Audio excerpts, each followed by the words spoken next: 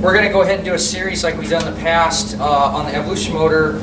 Now we're going to switch to a twin cam motor. And I'm going to model on a B motor so that you can actually see the internals of the balance system on the motor used in the Softail. So that's what we're going to start with. Alright guys, video 1 here is going to match lab 1 here, where we're going to remove our rocker boxes, our assemblies, with the goal in mind is to take the tension off the valve train so that we can then take our gear case apart and move on. So I'll start with this intake here.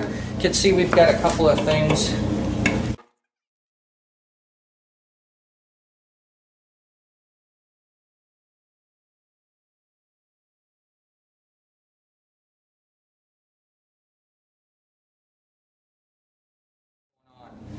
Okay, this is part of the emissions. So when we get into Harley systems in detail in class, what we're going to realize is that we have excess air and an oil mist, if you will, that will, hopefully the oil mist will be stopped in the valve cover up here. You'll see the breather system in a bit. But that's going to come through here, go back here, and go through the filter and back into the intake. So what we aren't doing is letting it go right out to the atmosphere. So this is an emissions item on there.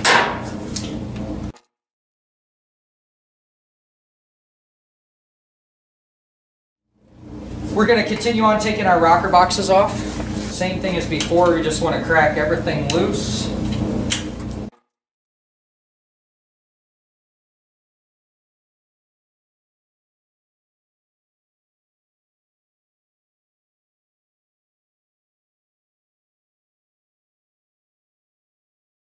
You can see with those different lengths because of the angle here.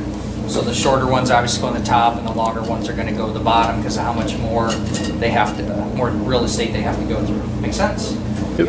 Okay. What we're do here is we're going to get Brock's going to turn the engine over, and we're going to watch these valves operate, because on a 4-stroke engine, the same theory, it doesn't matter if it's a car, a truck, motorcycle, small engine, the same thing happens all the time, and we really reinforced that yesterday. So let's go ahead, and what we're going to do is we're going to focus just right here. Our intake is attached here, obviously, so this is the intake valve. This is my exhaust valve, which goes down to the exhaust pipe. We only have to be focused on this one. So we're going to zoom in here.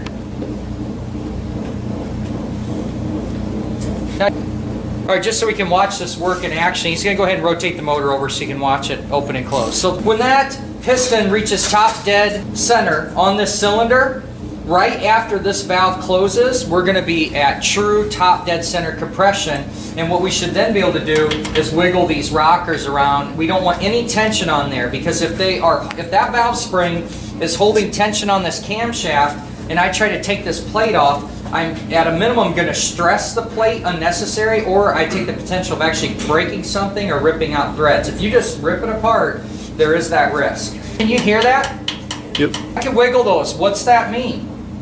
There's they're not under load. It means there's no tension on there, okay? So here's the thing. Per the service manual, when we go to take this off, we want to make sure that we take the smallest fasteners, crack them loose first, and then work our way out to the bigger ones. On installation, it's just the opposite. If I took these large fasteners out and there was any tension on here, it would put an extreme amount of tension on these little fasteners for the breather system. So I'm going to show you another thing that we can do to verify that we're ready to take this apart. Let's focus here on our push rods. We're using a service manual as we do this too, so that we do it correctly. So let's go ahead and run through that cycle again. And I'm going to show you a couple different ways here. These tools have been around for a long time. This is a pushrod clip removal and installation tool. You can see the cradle here on this and the flat portion. The cradle is simply going to go around this. See here. Push down, and then I'm able to take the clip out, and that's it. Okay, so we've got another one here. Take it out. Some people like to take pliers or do something along those lines. And then for installation, it's the same thing. These do not matter. There's no top or bottom or front or rear. They're all four the same, and then you can see that that's in place. Well, I'll show you. Harley-Davidson has a newer tool out. Here's the part number here. I should say new. Geez, we're all the way back to 2012 when we picked it up. But check this guy out. The idea here is I could just come in here and grab a hold of this.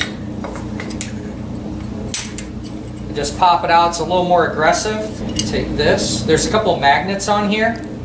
Let's show that again. A couple magnets, and you set the pushrod clip like so. Okay. And then what happens is take and press it right into place. So just doesn't matter which way you do it, but you guys can try on both of them, and that is how you take those apart. So pretty cool. So now that we have our pushrod clips off, you're going to see there's a little spring and there's some O-rings in here. Is I want to take this, and sometimes they can kind of be sticking, and I want to go ahead and pull this up.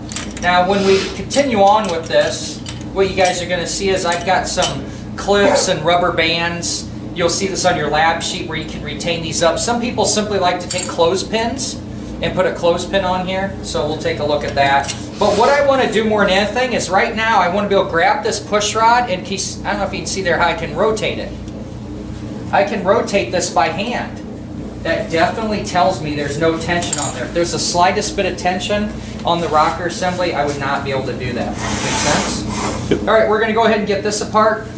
Like I said, we have a breather system here, our rockers, our rocker box assembly. We're going to get this all apart. So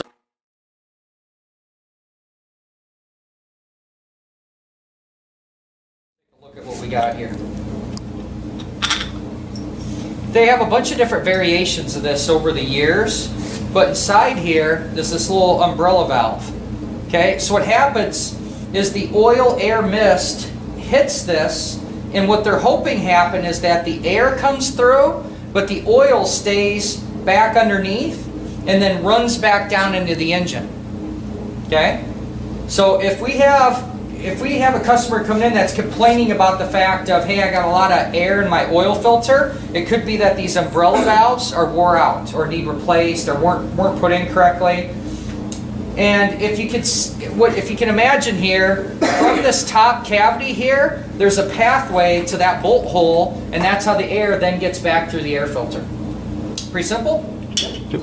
Okay. I'm going to take the rocker assembly off here. These 6 bolts in here, just for this bottom box, they hold no tension onto the valve train. So I can focus just on these 4 next.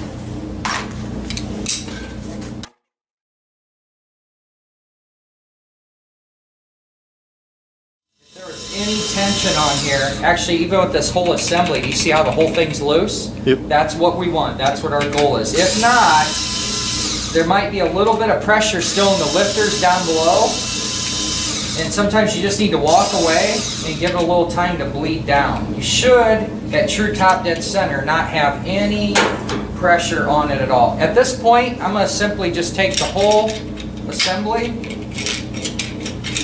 up and out of the way.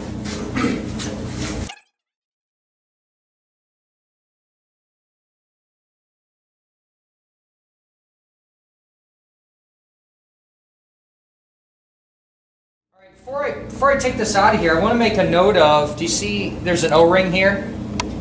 Okay, so those are the things that you guys, when you're not real familiar with something, when you get your gasket kits, everything's just in there together. It doesn't say where everything goes. So be paying attention to this stuff as you go. I've seen this where this O-ring, I found them down here. And what I'm going to bet's happened is that somebody maybe didn't trust their umbrella or breather system installation and went to check themselves, and when they lifted it up, the O-ring slid out of place. I've seen the O-ring where it's severed off, you know, because that O-ring is sealing right here.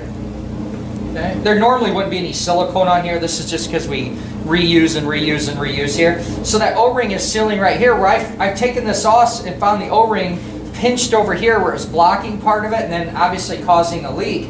That is not going to allow this to do the job it needs to do, and you can obviously see the problem that would entail. So pay attention to the details right there.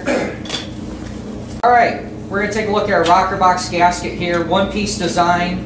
There's a couple things I really want to point out here on this gasket. Let's see if we can get in here and take a look at this. Can you kind of see how there's this impregnated rubber channel here? Yep. You'll see on the cylinder head that there's a groove back here for this. It's really important that we're blocking that, because check this out. This perfectly fits upside down. Now that's different. Go ahead and back up here.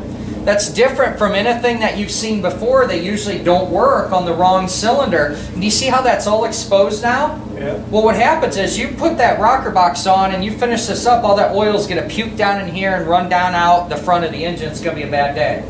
Harley Davidson, the aftermarket world's done a nice job of helping us out here though. Go ahead and look at the gasket here again.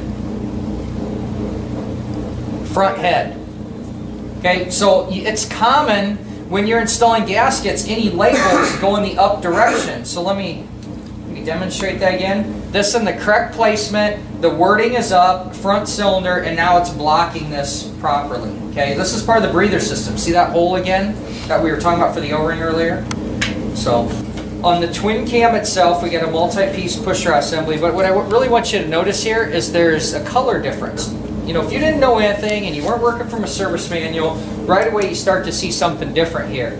And when you're typically working on one cylinder at a time, that's what you're going to focus on is commonalities and differences. So this black one here, what this is the length of this pushrod is different than the silver one. So the way I remember it is the black one is the exhaust, or you think of the carbon or the black exhaust, and the silver being cleaner in the intake. But realistically, you should just use a service manual. On your other engines out there, for example, the Evos, there's 4 different colors. Here's the thing that people will possibly have a little bit of difference. My thoughts is that this has wear patterns, and this has been used in this rocker assembly. If we take a look here,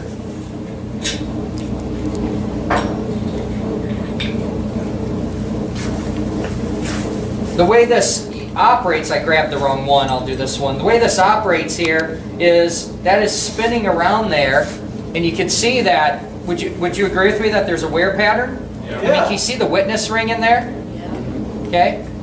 That happened from use. Brand new, that's not going to be there. Okay? Now, would you agree that the other side there's a wear pattern too? Probably. So, there's no top and bottom on these marked from the factory because it's just the color of the whole pushrod. Okay? So you can take and make a paint mark if you really wanted to be particular about it to note that that was the top of it if that's what you wanted to do. But what I would do is definitely keep them together for front and rear cylinders, because the bottom side of this you'll see that rides in the lifter. It's just the way it's been going for thousands of miles. It's a good idea to put it back that way. Make sense? Yeah. All right. So what I'm going to recommend here is that I'll just do this exhaust one first. Take this out. This is going to be loose in here where it could go, falling out on you. Grab this, just set it back in here. And then a couple things you should know too is there's always an O-ring that sticks up in the head. Grab it now. Just get out of there. Are you going to put new ones in? Yeah. Absolutely. Now here's the difference for the twin cam is it's just an O-ring down here. On the Evolution motors, there was a metal washer as well to support that. So don't have that anymore. Don't need to worry about that. Let's see if I can't kind of spread this out. All right, here's your whole assembly. Your bottom O-ring, the lower pushrod tube, the inner pushrod tube, an O-ring, a metal washer, a spring, a cup. You see how this cradles up? And then our top O-ring that would go in the cylinder head. And that clip is catching this edge, clips, so that when this is fully assembled, you can see here that clip catches that edge in the cup, and that's what holds it up tight into the cylinder head. Does that make more sense now? Seeing it apart there? So the cosmetic side of this, it's pretty cool, just a way to cover that up. But what I really want to talk about is the order of this, and you guys will see in your lab sheet that I'm going to make you guys show me the order. People mix up this metal washer and this O-ring. I'll take engines apart. They're leaking out of these pushrod tubes after especially like a fresh engine overhaul. They're like, oh man, my bike's leaking oil. What's the problem here? Well, if you mix those up, you got to notice here, when I flip it around this way and try and get in the camera, that O-ring is what seats in that area down here. Do you see where it's flared out? Okay, so if I take this and I put this on here, do you see how the O-ring is going to create a nice tight seal for me? Yep. And the metal washer is super important so that this spring doesn't dig into and tear the O-ring when the cup comes down, and we're going to compress that. We're going to compress that assembly and then put our clip in place as we build up our whole pushrod tube. All right, guys. Here's a little bit more info about those push rods and those differences here. I'm just going to focus on the top here. you can see we're all butted up against the table here.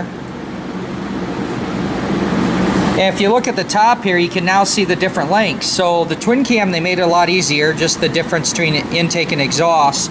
And you can see on this Evo, all 4 of them are different lengths, so it really matters where you place them.